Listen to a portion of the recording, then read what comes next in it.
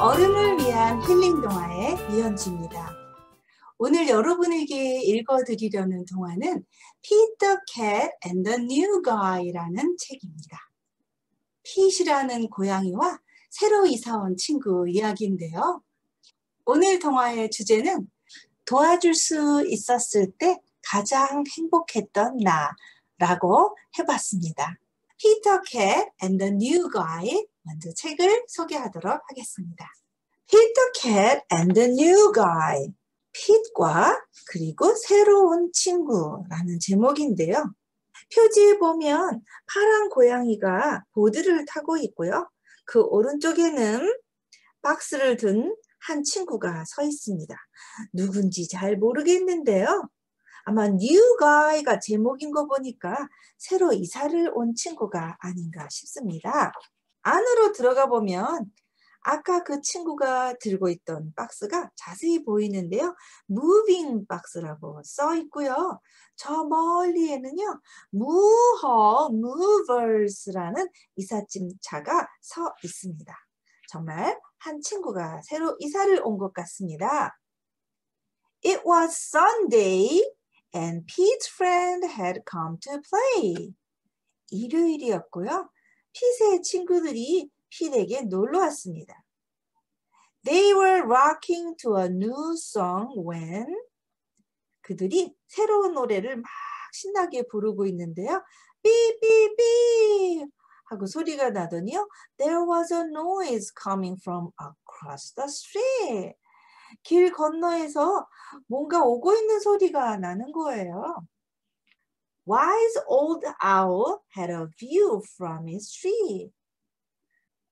똑똑한 부엉이가 나무에 올라가서 뭔가 하고 보았어요. He said, Hey owl, what do you see? 부엉이, 뭐가 보여? 그랬더니 owl said, 부엉이가 말하길 All I see are green shoes and a red hat. 오, 초록 신발과 빨강 모자가 보여. Pete answered. Sounds like my kind of cat. 우리 고양이 같은 친구 같은데? Pete could not imagine who this new guy could be. 피트는 이 새 친구가 누구일지 잘 감이 오지 않았어요. 하지만 I really hope it's a new friend for me. 와, 얘가 나한테 정말 좋은 친구면 좋겠다. 여러분은 어떠신가요? 여러분 주변에 새로운 사람이 나타나면 특별한 관심을 보이게 되고 저 사람 참 좋은 사람이었으면 좋겠다. 나랑 친구했으면 좋겠다. 그런 호기심을 갖게 되나요? On Monday, Pete wanted to say hi, but he was feeling kind of shy. 월요일 날 피트는 안녕하고 말하고 싶었는데요. 이 친구는 좀 수줍은가 봅니다. 소식이 없어요, 집 안에서. So he just rode by and by and by. 그래서 피트는 뭐지? 하고 그냥 지나갔습니다. Until finally Pete got to meet the new guy. 그 새 친구를 만날 때까지 계속 주변을 배회했어요. 그러다 드디어 만났는데요. He said, I've never met anyone quite like you. 난 너처럼 생긴 친구를 만난 적이 없어.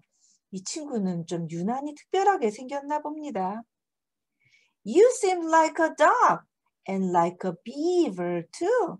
너 오리 같기도 하고 비버 같기도 한데 The new guy said to Pete. 이 새 친구가 필한테 말했어요. Hi, my name is Gus. 내 이름은 Gus야. Glad to meet you. I'm a platypus. 난 거스인데 나는 오리 너구리야. He said. 피트가 말했어요. You are not like me. 넌 정말 나랑 틀리게 생겼구나. And I'm not like you. 그리고 나도 너같이 안 생겼고. But I think being different is really very cool. 하지만 이렇게 서로 다르다는 거 정말 신나는 일인데? 하고 말했어요. On Tuesday, Pete and Gus took a walk down the street. 화요일 날 피트와 그 오리너구리는 길을 걸었어요. They came to squatter who was playing in a tree. 그리고는 나무에서 놀고 있는 다람쥐를 만났어요. 다람쥐가 말했죠. Climbing up a tree, it's easy. Gus gave the tree a try, but the branch was way too high. 오리너구리는 나무에 오르려고 했는데요. 하지만 그 가지는 너무 높았어요. I wish I could climb like you. 나도 너처럼 오르고 싶은데, but climbing is something I just can't do. 하지만 나무에 오르는 건 내가 할 수 있는 게 아니야. 하고 말했어요. 고양이가 말했어요. Don't be sad. Don't be blue. 슬퍼하지 마. 우울해하지 마. There is something everyone can do. 우리가 다 같이 할 수 있는 게 있을 거야. 하고 핏은 오리 너구리를 위로하면서 또 오리와 함께 할 수 있는 재미난 게 무엇일지 열심히 찾고 있습니다. On Wednesday, Pete and Gus took a walk down the street. 피트와 오리 너구리는 또 길을 걸었습니다. They came to Pete's friend, Grumpy Toad. 그들이 심술쟁이 두꺼비라는 친구한테 갔을 때 두꺼비가 말했어요.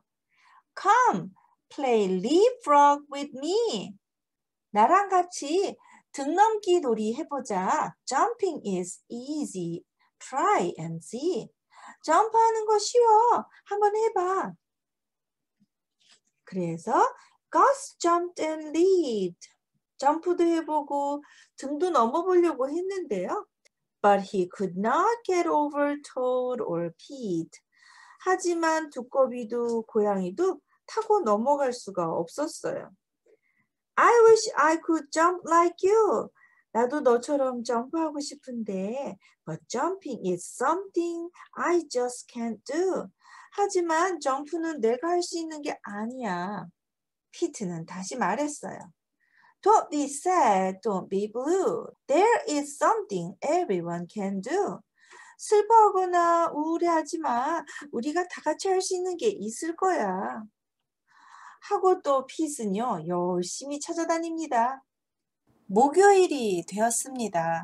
Pete and Gus took a walk down the street. Soon they saw octopus. 그 다음날 또 이 고양이는 문어를 만났거든요. 문어가 뭐라 그러냐면요. Come juggle with me. Juggling is easy. Try and see. 나랑 같이 저글링 좀 해보자. 손이 많은 문어가 저글링을 너무나 잘합니다. 그래서 오리너구리도 해보려고 했는데요. But juggling is something I just can't do. 이건 내가 할 수 있는 게 아니야. 저글링 또한 오리가 할 수 있는 일이 아니었습니다. 이런 오리너구리를 보고 있던 고양이는 또 그를 위로합니다. Don't be sad. Don't be blue. There is something everyone can do. 이렇게 위로를 또 했고요.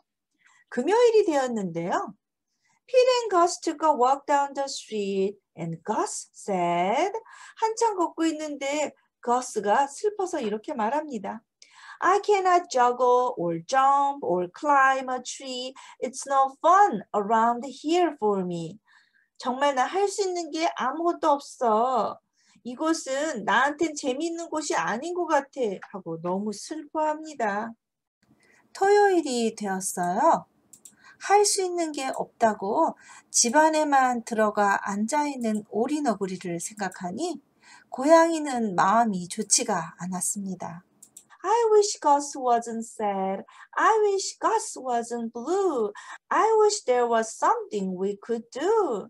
오리너구리가 슬퍼하거나 우울해하지 않고 우리와 함께 할 수 있는 일이 있으면 얼마나 좋을까? 하고 생각했어요. Just then Pete heard a groovy sound.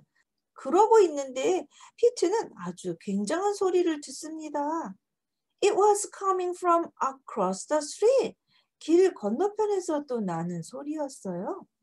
Gus was rocking to his own beat. 거스가 혼자서 드럼을 치고 있었어요. 와우! 스윗! 이거 멋진 소린데? He found something cool he can do with us.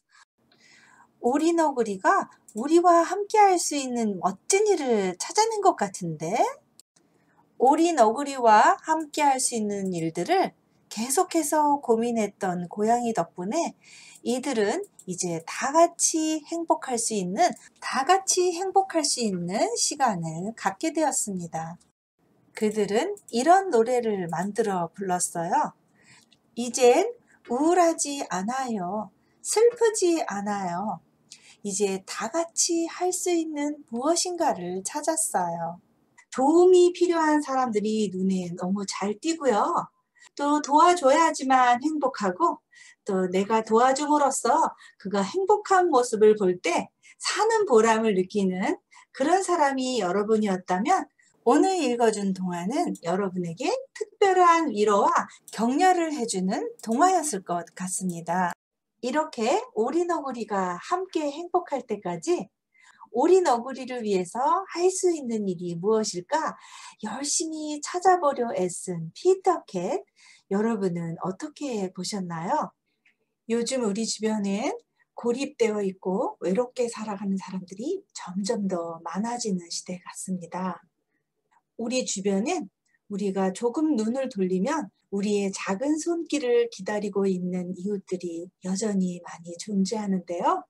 그들을 돌아보고 품어왔던 여러분, 정말 하나님께서 귀히 보실 것 같고요. 오늘 하나님의 말씀 한 구절 같이 볼까요? 빌레몬서 2장 말씀인데요.